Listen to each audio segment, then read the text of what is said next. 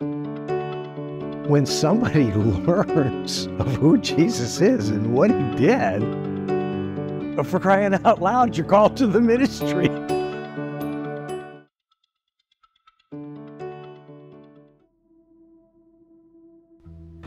Hello, and welcome to CrossTalk. My name is Eli Weiss. I know you're probably used to seeing my grandfather or my dad on screen, but today we have something special. CrossTalk is celebrating 50 years of ministry. 50 years! That's more than double my lifetime. Now don't get me wrong, CrossTalk has only been a TV series for about half of those 50 years. Nevertheless, this milestone has really made me think. This ministry has been around much longer than me, and it has progressed through many different mediums throughout the years. I've heard stories, I've seen things progress since I was a kid, but now, being an editor and producer for CrossTalk TV and being more hands-on than I have ever been, I've begun to realize CrossTalk is so much more than what I've understood it to be. And it's really made me think and question, what is the legacy of CrossTalk? So I thought, why not investigate that and take you along with me? This series of episodes will answer the question, what is the legacy of CrossTalk? We're going to take a deep dive into how the ministry started and what it has looked like throughout the years, and where we are today. To begin this series, I want to start at the beginning, with the man himself, my grandfather, Dr. Randy Weiss. We're going to start with him telling us about his salvation story, because for him, that's where it all began. Stick with us through this series, I promise you will enjoy it. I know I did. I wanted to start off, of course I've heard the stories from you and from Grammy, and we're celebrating 50 years of ministry and 50 years of your marriage, and in 50 years, a lot has happened. And I've only heard a fraction of what has happened. So I wanted to ask you from the beginning, how did this whole idea of being a minister of the gospel, how did this start with you specifically? And how did God place that into your heart? Well, you hear stories of people, God called them, and sometimes I think it was Daddy called, Mommy sent. Maybe Mommy called and Daddy sent. I don't want to oversimplify it, but neither do I want to overcomplicate it. I didn't know anything about Jesus. I grew up not knowing anything about Jesus Christ, except other people, not my people, other people, liked him, loved him. I don't know if they worshiped him. I don't know what they did. I know that they named churches after him, and they had all these saints, and in the community where I grew up, there were a lot of Catholic churches, and I'm sure there were a lot of Protestant churches, but I just really didn't have any connection. I had connection with my friends, who, my non-Jewish friends, in theory, were Christians, but I can't say I really know that because they never really talked about Jesus. And, I don't recall people telling me you're a sinner and you're going to die and go to hell unless you believe in Jesus. And I mean, it was, as a Jewish kid, people just didn't talk to us about Jesus, and it wasn't something discussed at home, and so it was foreign. Now, that probably seems kind of bizarre, like how can you grow up in America and not know about Jesus? But it was easy. So why am I saying that? You asked me the question, like, how did you get called into ministry? And I said I didn't want to oversimplify it, and neither did I want to overcomplicate it. When somebody learns of who Jesus is and what he did, for crying out loud, you're called to the ministry. I mean, so yeah, that's how it happened. I learned about Jesus, and he changed my life. And if your life has been touched by Jesus and you're not telling everybody about him, you need to look in the mirror and ask yourself the question, was it just indigestion, or did you have an experience with God? Because if you've had an experience with God, you're in the ministry.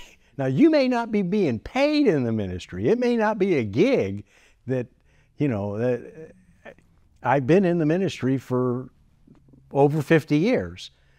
There's other ways to make a living, and I don't feel God called me to be a professional as a minister. He called me to tell everybody about Jesus. And I have been doing that for over 50 years. Now, it probably looks like, because we do operate what is by any definition an international ministry, and we have been for many decades, but it's not a gig. It's a call, and it's the same call that I think everybody has. I think anybody that has had an experience with God is called to be a minister of the gospel, however you make a living. Yeah, that's encouraging to me, of course, because I agree with you in being a minister of the gospel in my sense, but I think you're right, and I think a lot of people neglect the fact that as a follower of Christ, we are called to preach the gospel. So that's simply put, but not oversimplifying it. Well, there's two aspects to it that I feel personally obligated to be involved in, to announce the love of God and the coming of Messiah, a declarative role, and a discipleship role. We're called to make disciples. We don't get people saved. I don't think we have that capability. Now, people do come to faith as a result of the ministry that we do, but that's if we're faithful to declare the gospel, the good news of who Jesus is and what he did, so that people like me don't grow up and not know anything about him and have the opportunity to learn about him early in life so that they don't make some of the mistakes that so many of us who fail to know Jesus make. So it's declarative, to announce the love of God and the coming of Messiah, to preach the gospel. And it is God who does all the saving, okay? It's this one of the job descriptions of the Holy Spirit, the Ruach HaKodesh, the Holy Spirit. One of his job descriptions is to convict a sinner of their sin. Until I knew I was a sinner, why would I have needed Jesus? I didn't need to know about him, because I didn't need a Savior until I knew I was a sinner. It was the Holy Spirit that convicted me of my sins, and then I was sensitive to the need for salvation. I was desperate from that moment when I learned I was a sinner. Really, my heart was gripped by my own my sinful condition, that I was guilty before God. It was the Holy Spirit that convicted me. And it's only the Holy Spirit that is any good at convicting a sinner of their sin. There's lots of people who can go around and judge people and make them feel bad and act badly towards them. I don't know that that is the most effective way to draw people to Christ. And I'm not going to speak against those who minister differently than I do, okay? I only know what happened in my life. The Spirit of God convicted me of my sins. When I learned I was a sinner, I needed salvation. I wanted Christ. And Christ met me where I was and saved me where I was. And then he made it clear from that moment forward, there's no turning back. There's no looking back over your shoulder like, what about my goals, my dreams, my aspirations, my activities, the things I liked? you then have to kind of grow out of who you were so that you can be that new creature that you've been born again to be. That born again creature is called to announce the love of God and the coming of Messiah, to learn the gospel, to share the gospel. And that's one phase. The other phase of our call, we're called to make disciples. I don't think we do that on our own either. That's also a work of God. But it's part of our ministry. And for 50 years, whatever I've been able to learn about the goodness of God, the reality of God, the love of God, the coming of Messiah, what the Scriptures declare of God, and what the Scriptures declare of man, whatever I've been able to learn along the way, I've tried to put into some form that I could share with other people, whether it was in the spoken word, the written word, the audio recordings, the video recordings, put it into songs, put it into sermons, or stand on a street corner, whatever.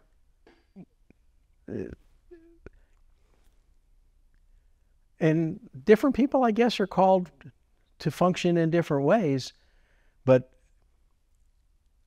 I think we're supposed to reach the world with the gospel of Jesus Christ and do so unashamedly. If there's a hallmark of our ministry, it's we have just been totally dependent on God. And He's helped us. He's shown us steps to take, and they haven't always made sense. They haven't always been something we really were capable of. But that didn't bother God, that we didn't have certain abilities or resources or whatever it was. If God shows you to do something, and it's usually just one step, you take that step and leave it in God's hands. You're not going to save anybody. I'm not going to save anybody. If He wants somebody saved, it's His gig. Yeah. For you specifically, whenever you were called, which of course, like you said, whenever you figured out the love of Jesus and you discovered the calling He had on your life, what did it look like for you early days of ministry-wise? Like, bring me back to the beginning. What were you doing? Well, as I was reading a book, and it had this information about Jesus and the coming of the Lord, and chaos in the world and so forth. As I was reading this book, I was so astounded. It's like, oh my, this is. And so the only person that was around at that time was your grandmother. We were on our honeymoon, and I started telling her everything that I was learning. And she was like, it kind of was like old news to her, because she had grown up in a Catholic family and went to Catholic school and Catholic church. So she had heard about Jesus. So it just wasn't, there was no bullets in there. This wasn't news to her. However, it wasn't His lordship. She had not received His lordship. She, like so many people in society, I think most people have probably heard about Jesus in America, know something about Him, have been to church or had family that in one form or another were connected to Christianity. That was her experience. But I didn't see her as a Christian because she had never told me anything about Jesus. And so I just sort of assumed, had she known, she would have told me. And so my first experience was as an evangelist, was quite disappointing. And then my next experience was, we were staying at one of my friend's homes, a Jewish friend. He came home from work, and I began telling him about Jesus. And both of them, my friend and your grandmother, they were both convinced that I was just on a bad drug trip and that I'd come down and things would get back to my normal, abnormal self. But I never did. I was born again. I didn't understand. There was so much I didn't understand. And there's still much I don't understand. By the way, I've been in ministry 50 years. That's just what people say. I've been learning for 50 years. From the moment I came to know Jesus, I've just wanted to learn about him and about the scriptures and how to live for God, how to walk in faith, how to teach my family to have the same desire. So people look at me and they would then say, oh, well, you're in the ministry because you do all this ministry work and you spend all your time as much as you can just studying the Bible and telling people about Jesus. It's all part of learning, getting to know God and just getting to know God better and better and closer and closer. And there's a battle because the world is there's always some shiny object out there trying to get our attention, and I'm no different than anybody else. But I'm committed to this goal of, as long as I live, I just want to draw nearer to the Lord and to know him better and to do what he shows to do, what he says in Scripture and what the Spirit of God directs us to do. So they call that ministry. I just think it's living in faith and knowing Jesus, because I think that's what we're supposed to do. Have I told you the story about the tent out in the desert? No. Okay. So Grammy and I were on a combination honeymoon record promotion tour. And we were on our way into Phoenix to go visit my Jewish friend. And we'd been sleeping in a tent. You know, we had a little pup tent and two-person tent, and that's what we were living in on this glorious honeymoon, and going to visit musicians and radio stations, kind of promoting the record. And as we're coming into Phoenix, and I'm driving my little 1964 Volkswagen painted up Bug, I'm going 70 miles an hour. That was the max speed that thing could go with the wind at your back. And I looked out in the desert and I saw this big tent. It was huge, and it had a big sign on it, and it said, "Christ is the answer." And in like this millisecond, I'm just driving down the road, I see that, Christ is the answer. What's the question? And I just kept on driving. So that's bizarre. It was just bizarre. So then I get to my friend's house. He had to go to work. I read this book. I got saved. I said the prayer. I'm telling Adrienne, I'm telling my friend, and then it dawns on me. It's that tent. Christ is the answer. I'm supposed to go there. And I told them, we're going to the tent. And they're like, huh? I said, oh, no, we got to go. We got to go out to that tent. They said, what tent? The tent out in the desert. It said, Christ is the answer. He said, we're not going to that tent. I said, yes, we've got to go to that tent. I said, come on, let's go.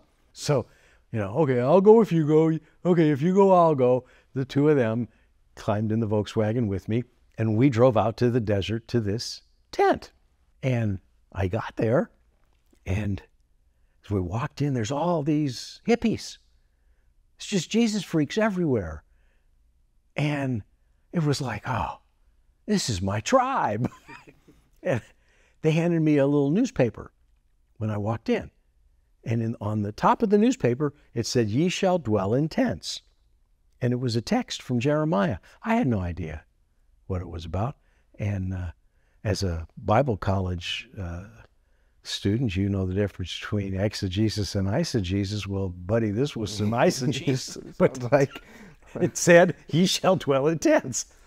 And then it talked about the ministry. But again, I knew nothing. So, they're playing all this great Jesus music and everybody's grooving and it's wonderful, and everybody looked like me with long hair and a long beard, and I couldn't believe it. It was like, I'm home. These are my people. And so at the end of the, they had a service, and I didn't know what's supposed to happen, but I just could intuitively recognize that they got to this point in time when it's done, and that's when you go up there. I didn't know why you go up there, but people were going up there, and so I nudged Adrienne. I said, come on. And she said, come on where? I said, come on, we got to go up there. She said, I'm not going up there. I said, yeah, I think this is where you're supposed to go, up there now and talk to the guy. There was a head guy. He was a minister.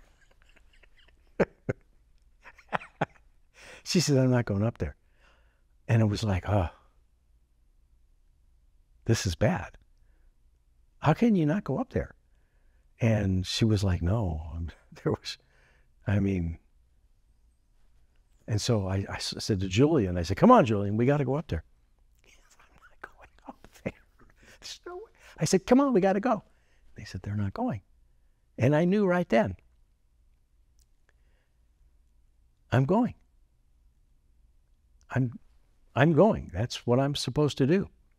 And there was no turning back in my mind from the prayer I had said when I read that book. And I knew this was the next step. I didn't know what it was. I had the newspaper and it said, ye shall dwell in tents. So I went up to the front and the guy was there. And there was a lot of people up there. They were praying and doing whatever they do.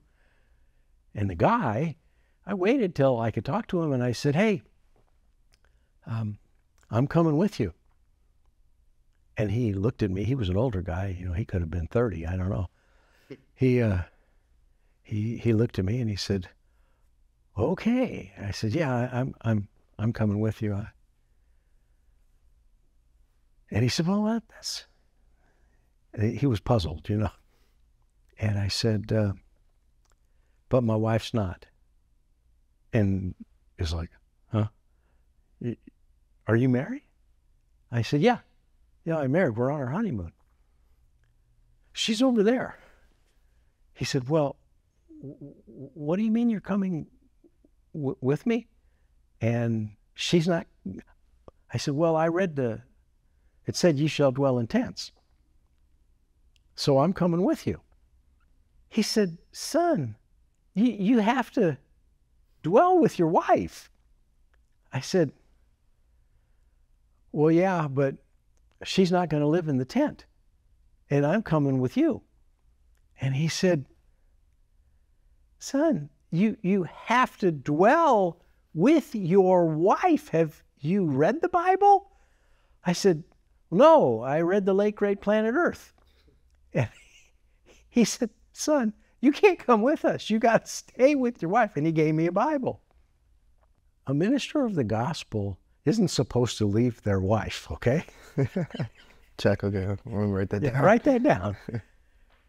But a minister of the gospel should understand the concept of no turning back. So I was perplexed. I was confused. He was confused. He had no idea what was going on. Grammy was confused. Grammy was terribly confused. But, you know, when I said the prayer in the back of that book, I knew what it would mean. I knew that meant that that was the end of my family, my parents and sisters and uncles and aunts and cousins. So I knew I was gonna, there was a cost to walking with Christ. Well, there often is a cost to walking with Christ, but it's certainly worth whatever the cost is to have peace with God and the assurance of salvation. Yeah. Well, I mean, like I've said before, it's encouraging to hear because it's almost unreal how much faith you had immediately, and all of that brought us to here. Wow, I didn't know I would learn so much by simply asking a few questions. Maybe there's more to investigate than I realized. I hope you guys enjoyed that as much as I did. It's always such a blessing to be able to sit down with my grandfather and hear his stories. He carries a lot of God-given wisdom and is great at sharing it with the people he comes in contact with. I'm lucky as his grandson because I get to spend time with him on a regular basis. If you guys want to hear more from my grandfather, be sure to follow us on social media with the handle @CrossTalkTV. We post on all of our social media often, and it gives you more opportunities to hear from my grandfather. You know, while I was listening to my grandfather's salvation story, I was fascinated by how simple he made it seem. Even though I know it was a complex decision, he read a book, and it wasn't even the Bible. And through that, he made a major decision to follow Jesus. He made that decision knowing it was going to cost him his relationship with his family. He made that decision knowing it was going to drastically change his life. At the end of the day, he didn't care about what he was losing because he learned of the salvation that Jesus offers, and he knew he had to have it. What I love about my grandfather's story is that once he got saved, he was all in. You heard him say a moment ago that he was called to ministry when he was saved. If you've experienced God's love, how can you not tell people about it? One thing he said that really stuck with me was when he talked about no turning back. Part of me wonders what the world would be like today if every person that got saved was as ambitious about sharing God's love as my grandfather is.